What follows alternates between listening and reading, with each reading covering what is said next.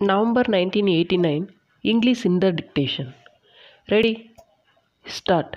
Sir, I thank you for the opportunity given to me to speak on this demand. First of all, I am glad to pay my tribute for the high standard in which the police force in this state has been maintained. I would like to say that our police force are the best in India.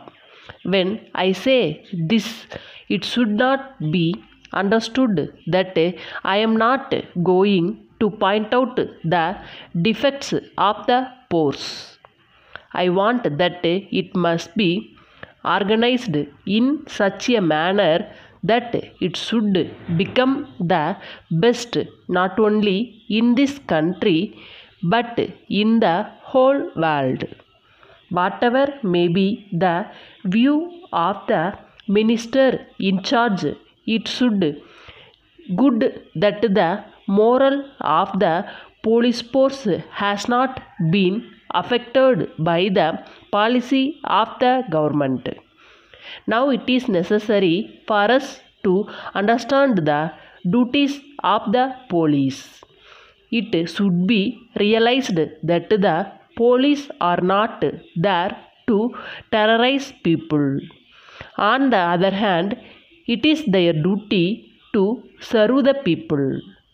I would like to point out to the government that it is the primary duty of the police to maintain law and order.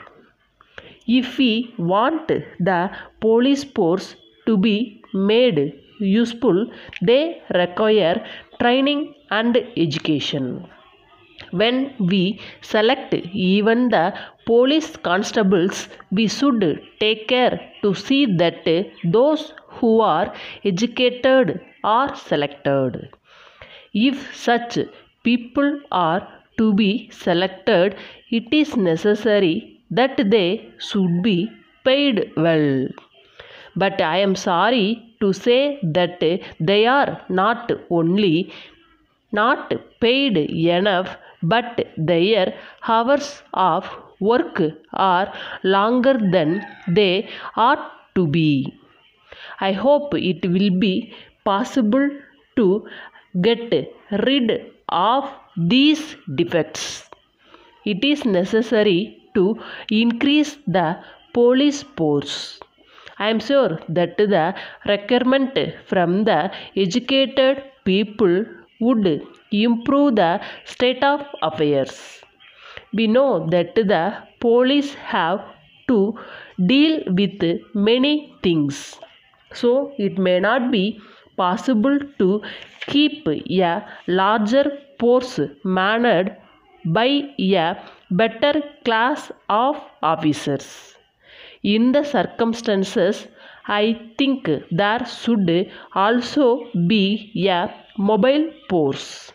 Another thing that we should bear in mind in this connection is that the government should have a special force called the cycle force in order to deal with offenders effectively. So far as the administration is concerned, it is not necessary for me to say that these men should get more salary. For this purpose, funds will be required and we shall have to impose new taxes. So I would not like to say anything in the matter. I would leave it to the government to decide according to their financial position. But the difficulty is that most people do not have any permanent house. Even in the report, it is said that the police people are transferred from time to time. So it is difficult for them to get accommodation. It will be good on the part of the government to make arrangements for the provision of houses to them. Letter dated 3rd March 1980 from Ravi and Company, Saidapet, Madras to Messrs. James and Company, Mylapore, Madras. Dear Sirs, we thank you for your letter of first instant. We have great pleasure to inform you that we are willing to take up the work proposed by you. We agree with you that it is necessary for you to be convinced about our ability to carry out the work satisfactorily. For this purpose, it is desirable for us to give you an idea of the work that we do and that we have done so far. One of the important items of work that we do is construction of buildings. In addition to that, we can make arrangements also to prepare plans for approval. In this connection, we shall be pleased if you are good enough to arrange to see the plan designs in our office. We are sure that you will be able to assess our efficiency on seeing them. You may suggest your own design and we will be glad to prepare a plan as may be desired by you. We shall be glad to hear from you in the matter at an early date. Yours faithfully,